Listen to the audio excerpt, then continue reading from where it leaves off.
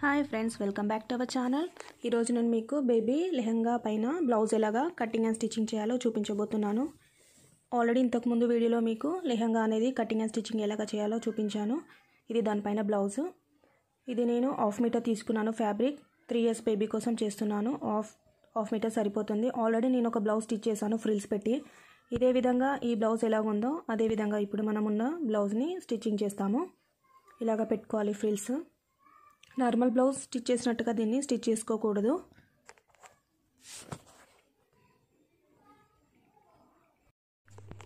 ఎందుకంటే దీనికి ఫ్రిల్స్ పెడతాం కదా, సో అడిషనల్ క్లాత్ యాడ్ అవుతుంది కాబట్టి మనం దీన్ని 10 inches తీసుకున్నాను. యాక్చువల్ వచ్చేసి 9 inches. 1 inch కింద కుచ్చులో వెళ్ళిపోతుంది అండ్ 1 inch షోల్డర్ పైన వెళ్ళిపోతుంది. ఇది 9 inches తీసుకున్నాను. దీనికి మనం మార్కింగ్స్ ఎలాగ చేయాలో చూసుకుందాము. షోల్డర్ వచ్చేసి 4.5 inches తీసుకున్నాను. ఆర్మ్ హోల్ వచ్చేసి 4 inches తీసుకున్నాను. చిన్నపిల్లలు కదా, 4 inches సరిపోతుంది.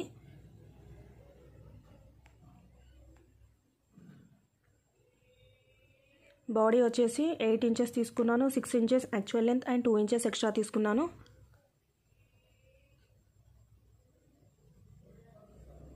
దీనికి మనం 1 inch పైన పెట్టుకొని రౌండ్ అనేది తీసుకోవాలి. చంక దగ్గర రౌండ్గా రావడం కోసం మనం 1 inch పెట్టుకొని రౌండ్ తీస్తున్నాము. దీనికి నెక్ విడ్త్ వచ్చేసి 2 inches అండ్ నెక్ డీప్ వచ్చేసి 3 inches. యాక్చువల్గా 2.5 inches. హాఫ్ ఇంచ్ మన కుట్టులు వెళ్ళిపోతుంది కదా, సో 3 inches తీసుకున్నాను.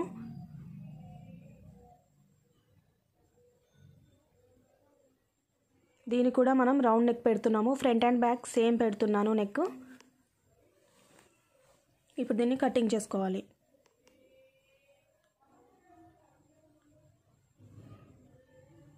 చాలా సింపుల్గా ఉంటుంది.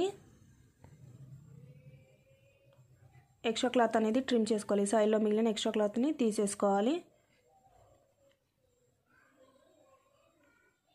ఇప్పుడు దీనిపైన మనం మెయిన్ ఫ్యాబ్రిక్ కూడా కట్ చేద్దాము. మెయిన్ ఫ్యాబ్రిక్ కట్ చేసేటప్పుడు ఎగ్జాక్ట్లీ ఎంత ఉందో లైనింగ్ అంతా కట్ చేసుకోకుండా కొంచెం ఎక్స్ట్రా పెట్టుకొని కట్ చేసుకోవాలి. దీన్ని మనం స్టిచ్ చేసేటప్పుడు ఎక్స్ట్రా క్లాత్ని మనం తీసేసి స్టిచ్ చేసుకోవాలి. కటింగ్ చేసేటప్పుడు మాత్రం కొంచెం ఎక్స్ట్రా పెట్టుకొని కట్ చేసుకుంటాము. ఒకసారి చెక్ చేసుకుందాం ఎంత ఉందో.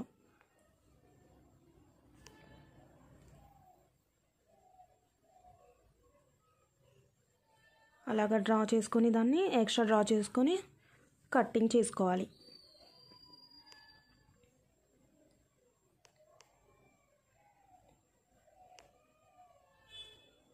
ఇప్పుడు మనకు టాప్ కటింగ్ అనేది అయిపోయింది పైన.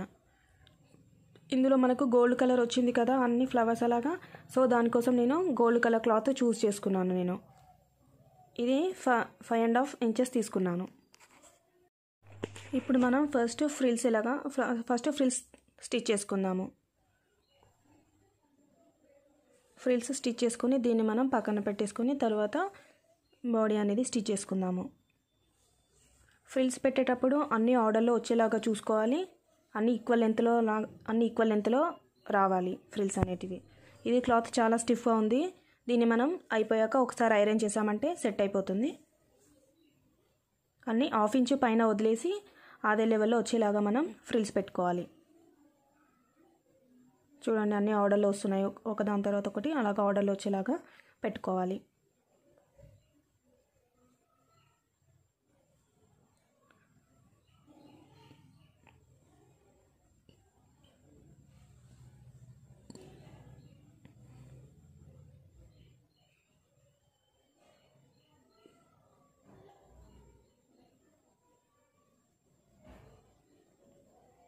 దీనికోసం నేను చాలా క్లాత్ తీసుకున్నాను. ఇది మొత్తం వచ్చేసి మనకు వేస్ట్ వచ్చేసి 12 inches ఉంది. ఆ క్లాత్ అంతా కూడా మనకు 12 inches రావాలి. అందుకోసం చూడండి, లోపలికి చాలా క్లాత్ నెడుతూ నేను కుచ్చులు పెడుతున్నాను. ఎంత క్లాత్ తీసుకున్నా కూడా మనకు 12 inches రావాలంటే లోపలికి నెడుతూ పెట్టాలి. బట్ పైన మాత్రం ఒకేలాగా వచ్చేలాగా చూసుకోవాలి.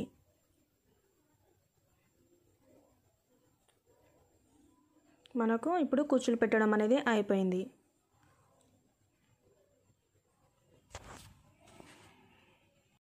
ఇప్పుడు మనం బాడీ స్టిచ్చింగ్ ఎలాగ చేయాలో చూడాలి. లైనింగ్ మెయిన్ ఫ్యాబ్రిక్ పైన వేసుకొని ఇలాగా రౌండ్గా స్టిచ్ చేసుకోవాలి. మనం రౌండ్ నెక్ పెట్టాం కదా, లైనింగ్ ఇలాగా రివర్స్లో వేసుకొని మెయిన్ ఫ్యాబ్రిక్ అండ్ లైనింగ్ ఒక సైడ్ వచ్చేలాగా వేసుకొని మనం పైనుంచి ఒక స్టిచ్ వేసుకోవాలి. దీన్ని రివర్స్ తీసామంటే లైనింగ్ బ్యాక్ వెళ్ళిపోతుంది అండ్ మనకు ఇది మంచిది అనేది ముందు సైడ్ వస్తుంది.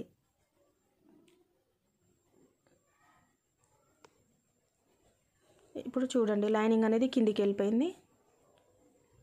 దీని టాప్ స్టిచ్ చేసుకున్నామంటే మనకు నెక్ అనేది ఫినిషింగ్గా.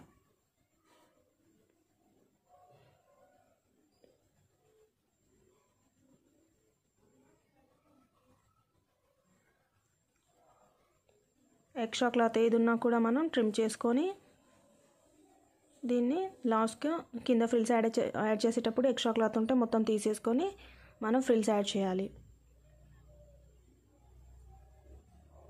ఎక్స్ట్రా క్లాత్ ఉంది కదా దాన్ని మనం ఇప్పుడు తీసేసుకోవాలి.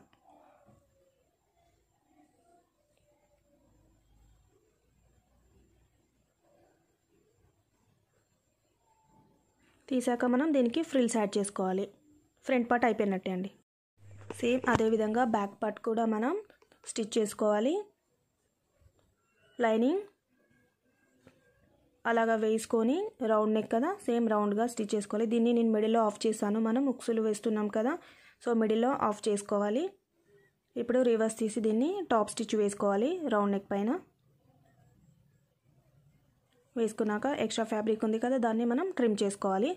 ఇది కింద ఫ్రిల్స్ పెట్టాకే మనం ఉక్సులు కాజాల పట్టి అనేది వేసుకోవాలి.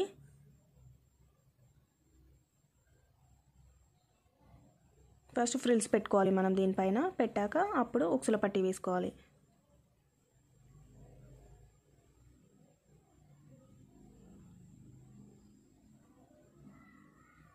దీనిపైన అయిపోయాక టాప్ స్టిచ్ వేసుకున్నామంటే కుచ్చులు అనేది పైకి లేవకుండా కిందికి అణిగినట్టుగా ఉంటాయి.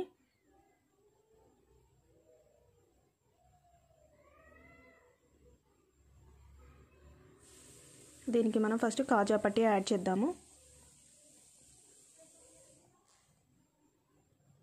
ఇది మనం 1.5 ఇంచెస్ తీసుకొని మిడిల్లో ఫోల్డ్ చేసుకొని కాజా పట్టి అనేది యాడ్ చేసుకోవాలి.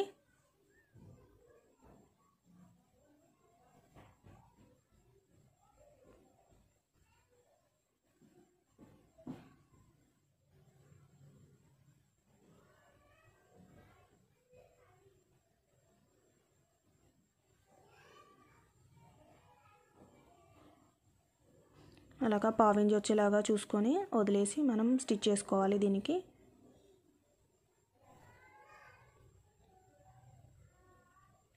మళ్ళీ పైనుంచి ఒక కుట్టు వేసుకోవాలి.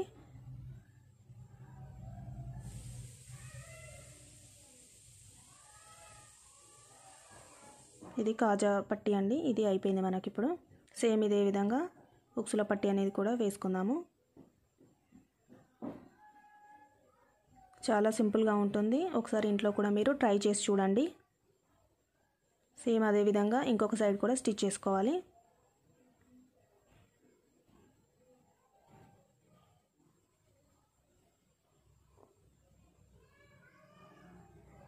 మళ్ళీ పైన టాప్ స్టిచ్ వేసుకోవాలి నెక్కి.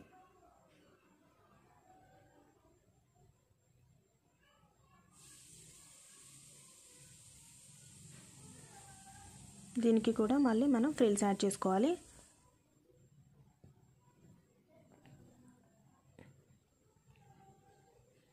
అలాగా 1/2 ఇంచు పైన పెట్టుకొని ఒకేలాగా వచ్చేలాగా ఆ బాడీకి ఫ్రిల్స్ అనేది యాడ్ చేసి స్టిచ్ చేసుకోవాలి. అయిపోయాక మళ్ళీ టాప్ స్టిచ్ వేసుకోవాలి ఫ్రిల్స్ పైన.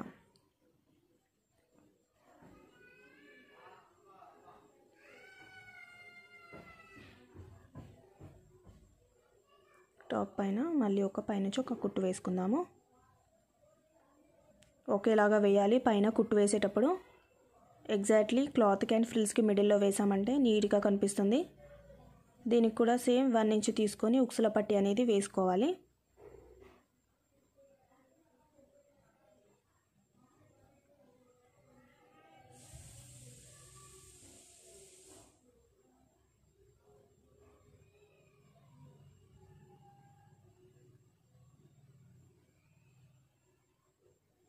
మళ్ళీ పైనుంచి టాప్ ఒక స్టిచ్ చేసుకోవాలి. పైనుంచి మనకు ఉక్సుల పట్టి అనేది పెట్టడం అయిపోయింది. ఇప్పుడు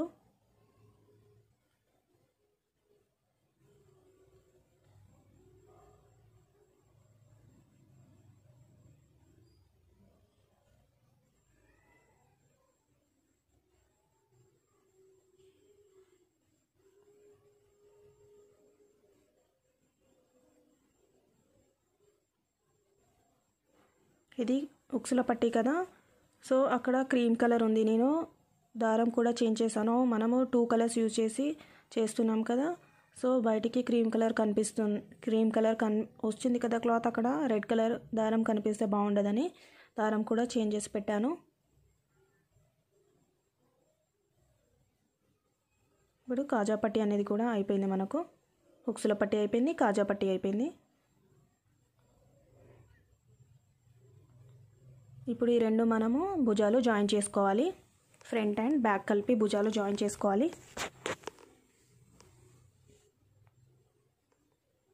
హాఫ్ ఇంచ్ పైన మనం భుజం పైన కుట్లు వేసుకోవాలి.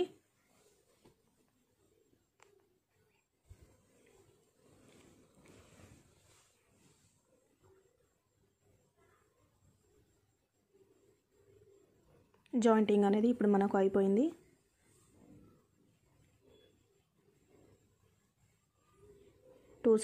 రెండు సార్లు వేసుకున్నామంటే కొంచెం గట్టిగా ఆగుతుంది పైన కుట్టు అనేది. 2 టైమ్స్ స్టిచ్ చేసుకోవాలి భుజాల పైన. ఇప్పుడు మనం దీనికి పైపింగ్ వేసి క్లోజ్ చేస్తాము. అలాగా క్రాస్ కట్ చేసుకోవాలి పైపింగ్ వేసేటప్పుడు. ఈ క్లాత్స్ అన్ని యాడ్ చేసుకుందాం మనం.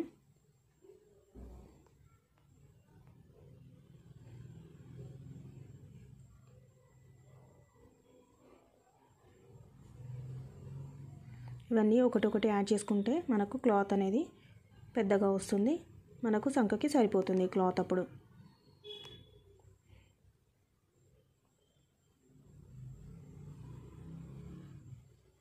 దీన్ని మిడిల్లో ఫోల్డ్ చేయాలి. మనం క్లాత్ని 2 వేసి మనం పైపింగ్ అనేది వేసుకోవాలి.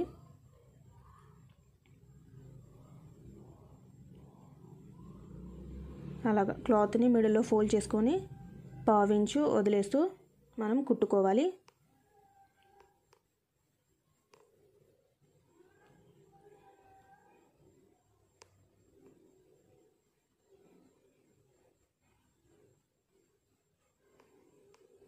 దీన్ని మళ్ళీ మనం లోపలికి మలుచుకొని పైనుంచి ఒక కుట్టు వేసుకోవాలి.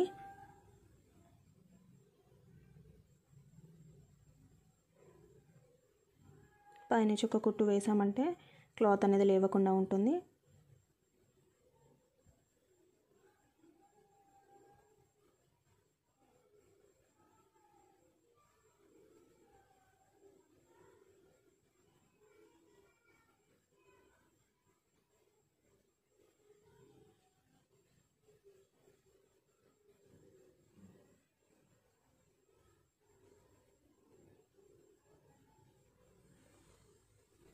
అయిపోయింది ఒక సైడ్. మనం ఇంకొక సైడ్ కూడా సేమ్ అదే విధంగా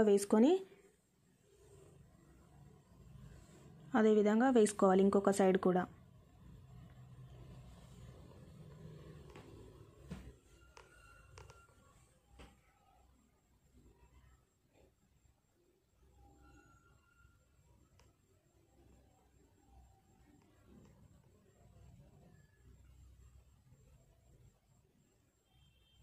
ఇప్పుడు ఈ రెండు మనం జాయిన్ చేసుకున్నామంటే మన బ్లౌజ్ అనేది ఫినిషింగ్ అయిపోయినట్టే.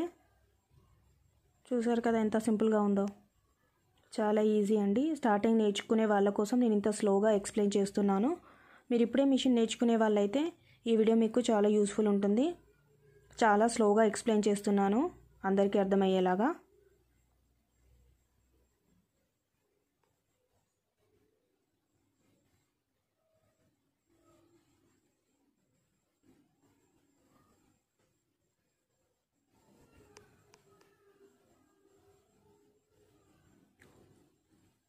మనం 2 ఇంచెస్ ఎక్స్ట్రా పెట్టుకున్నాం కదా, ఫస్ట్ ఒక కుట్టు వేసుకొని తర్వాత మనకు 12 ఇంచెస్ వచ్చేలాగా మళ్ళీ ఇంకొక కుట్టు వేసుకోవాలి. ఫస్ట్ మనం జాయింట్ కోసం ఒక కుట్టు వేసుకుందాము.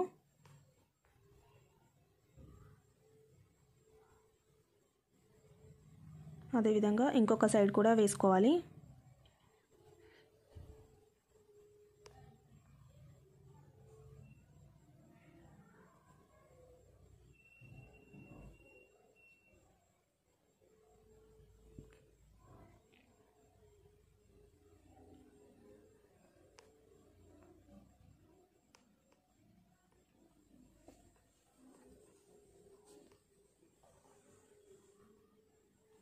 మళ్ళీ ఇంకొక కుట్టు 2 ఇంచెస్ వదిలేసి ఫ్యాబ్రిక్ని ఇంకొక కుట్టు వేసుకోవాలి. ఇది మన కరెక్ట్ ఫిట్టింగ్ కోసం ఈ కుట్టు వేస్తున్నాము. చిన్నపిల్లలకి మినిమం 2 ఇంచెస్ వదిలేసి మనం కుట్లు వేసుకోవాలి.